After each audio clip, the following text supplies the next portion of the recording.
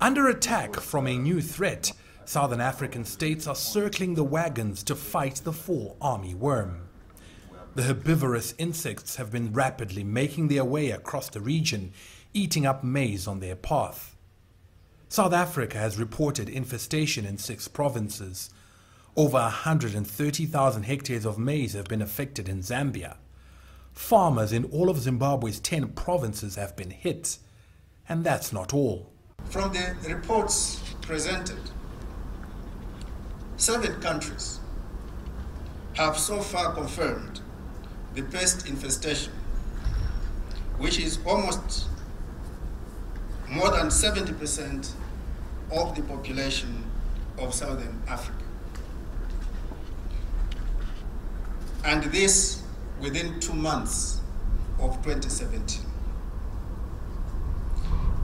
I'm therefore greatly concerned that it is only a matter of time before most of the region is actually affected.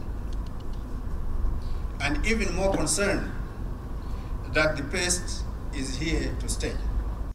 Unlike the African armyworm, which has been combated, little is known about the fall armyworm, except that it originated from the Americas. It hides itself in the stem of the maize, making it harder to detect, and is more resistant to pesticides than other pests. For that reason, experts have set research as the first step in defending the region.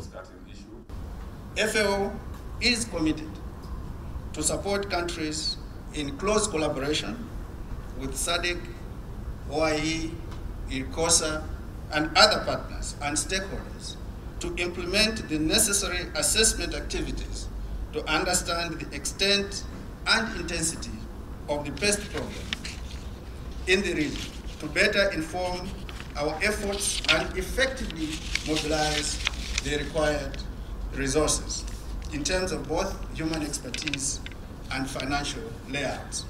Based on estimates from areas where the worm is endemic, the costs of fighting the voracious feeders could run into hundreds of millions. Most SADC countries are recovering from the most severe drought in 2 decades. Infestation of the fall armyworm threatens to leave communities food insecure again and affect their livelihoods.